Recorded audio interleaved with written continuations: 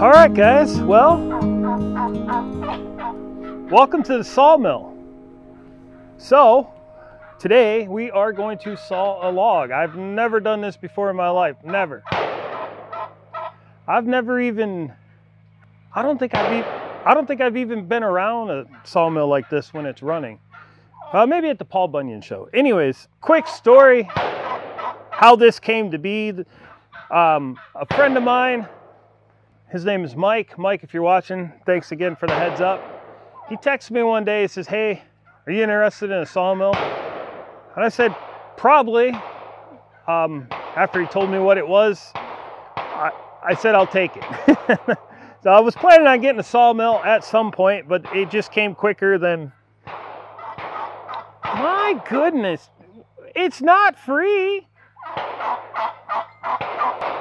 I was planning on getting a sawmill at some point. It just came quicker than I thought.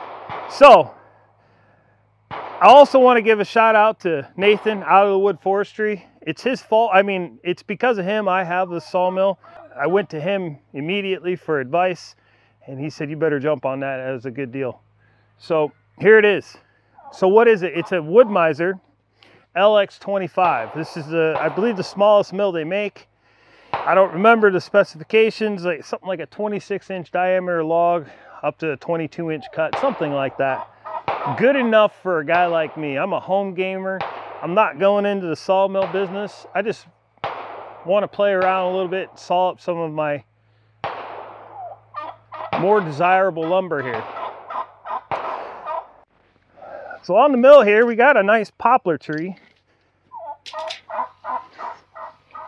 It is just shy of 10 feet. On the small end, it's almost 13 inches. And on the big end, 17 inches. So we are going to slab this up. I just figured out a problem. That's not going to work. I got to fix that. Anyways, I'll fix that in a minute. We're going to slab this up into just 2-inch thick slabs just to get my feet wet and test out the mill and familiarize myself with this thing. All right, so let's get into it. This gun, the ammo's just flowing like water over there. I don't know where they're getting it. I'd like to have some.